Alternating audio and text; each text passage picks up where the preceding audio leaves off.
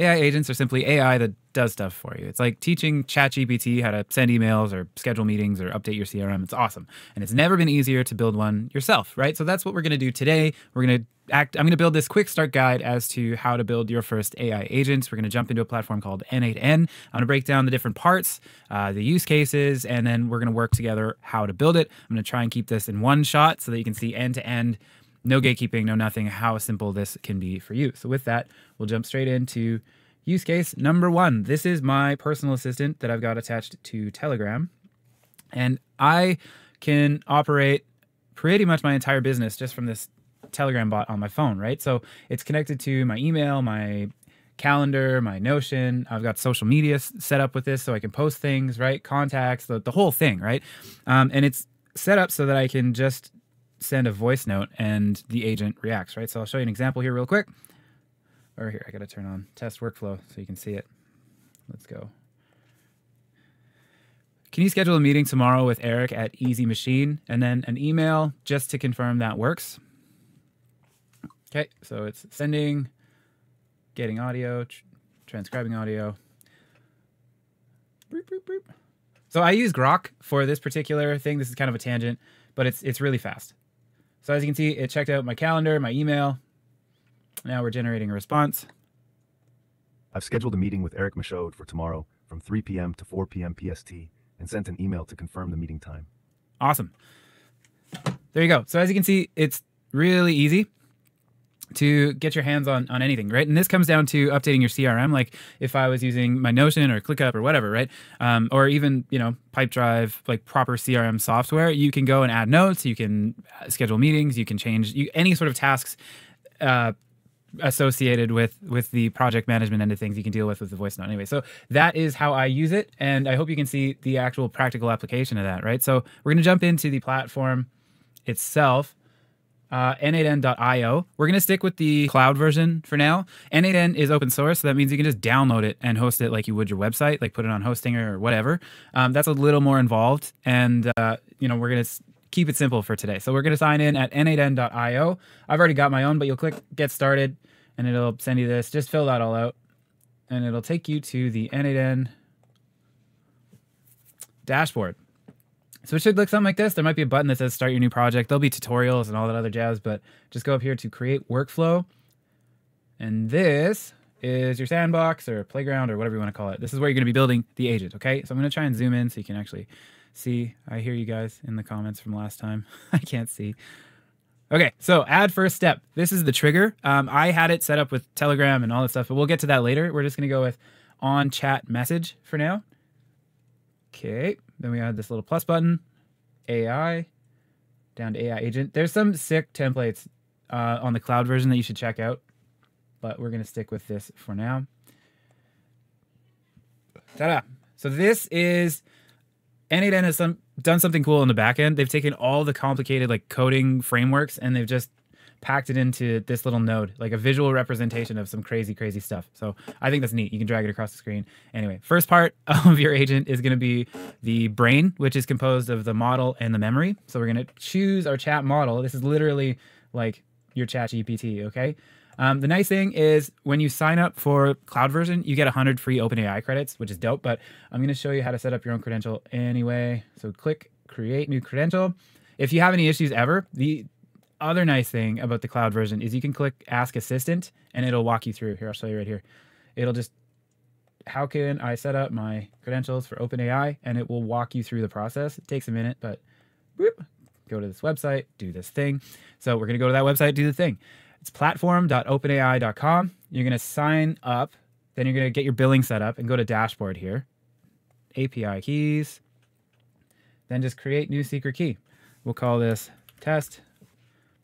So this is your access key for OpenAI. So you just copy this and you want to make sure that you save this somewhere else because you can only see this key one time from the website. You never really want anybody else to have your API keys because they can start racking up your credit card.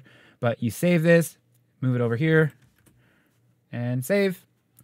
Easy peasy. We've now connected GPT and we can choose which model we want. I'm going to go with GPT-5 Nano just to make everything fast. Simple memory is fine for now. So the memory is like, I don't know if you're into computers. You might be, might not be. It's like RAM. So it's the context, right? How much it remembers of the conversation. So you do need memory. This is the brain behind your agent, okay? The next part will be the tools, right? So we need access to different tools like our calendar or our Gmail or whatever for this agent to actually, do something. So that's the second part of an AI agent, is the tool to act on a task. And N8N is amazing because they've got all of these, pardon me, sorry, I'll just close that up. All of these already built in. Like normally you'd have to type out some crazy notation like JavaScript or like API, whatever, but this is all done for you already. So let's say you want to go to your ClickUp. You just attach this and then you could literally create create folders, tasks, notes, all that stuff through this agent just on a chat trigger, which is amazing. So I've said amazing too many times, but I think it's cool. Attach the Gmail tool, create a credential, very easy. Just click sign in with Google. There's a window that you do not see that I'm finishing up here, but it'll turn green. There you go. Easy peasy. There's your Google credential. Boom. So these other fields, like the to, subject, message, we want the actual agent to be able to fill that in, right? So we're going to click these little stars, let model define parameter for all of those. And then it's just going to use whatever ChatGPT tells us to for those subject and message. Okay. So there you have it, right? You'd think that'd be it, except we do need to tell this brain how to actually use the tool. Okay. And this is maybe the most important part. This is your system prompt. So we're going to go system message as adding an option. You are a helpful assistant is actually not a bad start. I find like pumping the tires of the agent actually gives it a little bit more juice in terms of like the quality of response, but you want to be really specific. So I've got actually a template that I use. I break it down into overview, right? So give it a brief summary of the job it's supposed to do. Context, just that, right? Like the background details or constraints, target audience, things that are important to complete the task. And then you give it step-by-step instructions, list the tools and the data that is available to this agent. So in this case, it would simply just be Gmail okay, I'm getting ahead of myself. But then it's always important to give it some example input and output so that it knows what to do. Okay, so I've already built one out for this guy here. We're just going to copy this. I think I should leave that in the comments. I will leave it in the top comment, the template. But I'll read this out for you so you can get an idea. Email management tools. Use send email to send emails. Use create draft if the user asks for a draft. Use get emails to retrieve, and so on, right? Final notes. Here's the current date and time, which is also important. I've got the parameters set in my personal N8N to be on Pacific time because that's where I live. I think this is the same. I think it'll go locally. I don't know. I don't often use the cloud version, but we are about to find out. Anyway, let's do this.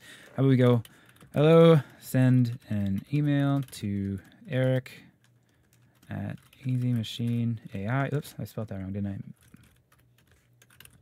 I? Asking if we're still on for tomorrow.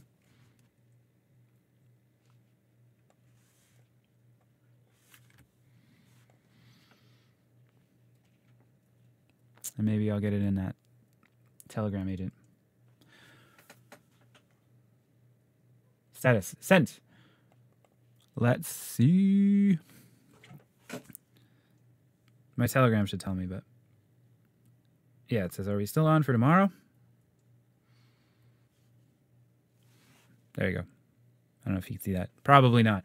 Anyway, sent. Okay, so that's cool. What you would do from there is just keep going and adding the different Gmail tools, right? So click another Gmail tool and then set it to draft or label or whatever, right? And then just give it access to all of those different, they're called API calls. The different tasks that the tool does are API calls. So we just give it access to all those different API calls, and then that would be your email agent, right? It's honestly as simple as that. As you can see, 3 parts: brain, tool, system message. That's an AI agent. Okay, so this is great and all, but we don't want to be hanging out in the N8N window, right? We need some sort of wrapper for this to work in a reasonable sort of fashion, right? Like we want to make sure we have access to this from anywhere. So we're going to add a trigger node here. Just get rid of this chat guy. And you can use whatever you want. You can use WhatsApp, Slack. You can even use like Gmail triggers or whatever you really want. But personally, I like Telegram. So we're going to do that on message. Boop. Creating a Telegram account. It's exactly the same as going through the OpenAI, right? So click the create new credential, ask assistant, and it'll walk you through how to do this. But essentially you download it, you talk to one of the bots in the Telegram app, and it'll give you a token when you create your own channel, essentially, right? Then you just paste that in here, and that'll be your Telegram account. So I've already got mine set up. We will plug this in, and let's test this just to make sure everything's going through. It's really important to, sounded like a little kid, really important to test the workflow every step of the way so that you get the information that you can pass on to the next nodes. Subnode, simple, okay, no session ID, great. So what we're gonna do is we are going to go in here, we're gonna go in here and then get the chat ID, and put that into the memory, go for define below. So now it knows where we're looking, right? And we can try that one more time. Test, no prompt specified. We are talking about it. Now we're going to drag text. I'm going to zoom this in actually. Move my, wrong one. Moving the wrong window. Okay, so we're going to move this bit that says text right here, right into the prompt. There you go, user message. And I kind of did that on purpose, showing the 2 error messages so that when it pops up for you, or if it pops up for you, you know exactly what that might be, right? Like what the problem is. So when you're inputting information from another trigger, you might need to add in session ID, and then you will definitely need to add in the second prompt. So now that we've got that all sorted out, let's do this one last time. Test. And it says everything's great. I'm not sure why GPT Nano is so slow right now. Okay, check it out. I do like using some of the higher end models on, oh shoot, I don't have it on here. I do like using some of the higher models on like anything more client facing, or that's like sort of important. So like I'll use GPT or Anthropic or whatever, but I find Grok to be like the orange one to be wicked fast. Like the Maverick is really good for that. Anyway, that's a tangent. So, okay, we've got our trigger. We've got that all sorted out. Now we're going to add the output, right? Telegram output, just so that we get our confirmation. Send a text message, Telegram account, chat ID. Let's pull that in from here. Text will be output. There we go. Perfect for a test. All right, now we'll do it one more time. Double test. And it's going to pop up here on our Telegram. When it's good and ready. Honestly, I can't explain why Nano is so slow. Okay, cool. I can run a double test, blah, blah, blah, blah, blah. That is your agent just thinking about a bunch of stuff. So again, in the system prompt, you tell it with specific outputs how to calm down. So let's say, oh, hey, shoot, you see this bit? Message sent automatically with N8N. I hate that. So what we're going to do is go down to our send a text message, go to add field, and go append N8N attribution and turn that off. Because otherwise any message that you send or whatever will have that sent with N8N sticker, and I kind of hate that. So there we go. Now we're set up with Telegram. Let's go send an email to Eric at easymachineai.com asking if we're still good for 2 p.m. tomorrow. Execute the test. Thinking, have I said that I don't know why this is so slow? Maybe I'm like the most impatient person on the planet. I mean, that's highly likely as well. There you go. TesterBot says, done. I've sent the email to Eric. Subject, body. Hi, Eric. Just checking if we're still good for tomorrow at 2 p.m. I just want you to see this. I'm going to zoom out or zoom. Boop, make it big. Done. There you go. So now you've connected your very own email agent in N8N. Let me close this Telegram thing. I'm changing up my workflow a little bit. So like my windows are all over the place. It's different for me. So I hope you can see how easy this actually is, right? And you just keep building from there. So this would be your email agent. What you can do from here is connect this to another agent that kind of routes everything, right? That's how I did it in my window here. So this is like my executive assistant, and then he calls that email workflow, right? If you want a walkthrough on how that's done, or you want me to just build it for you, send me an email. It'll be in the description there. I'm also building a school community. I know it sounds a little cliche. I had one on WAP for a little while, but Alex Hormozy is a killer and pretty much gave me, not me personally, gave everybody a discount forever. So we're going to be moving that over there. I'm going to be talking about how to get these sorts of things into everybody's hands, how to build these out, and that sort of thing. Anyway, thanks for watching. If you found this helpful, you can check out this video about 7 other tools you can use and connect via N8N like this. And otherwise, I'll see you in the next one.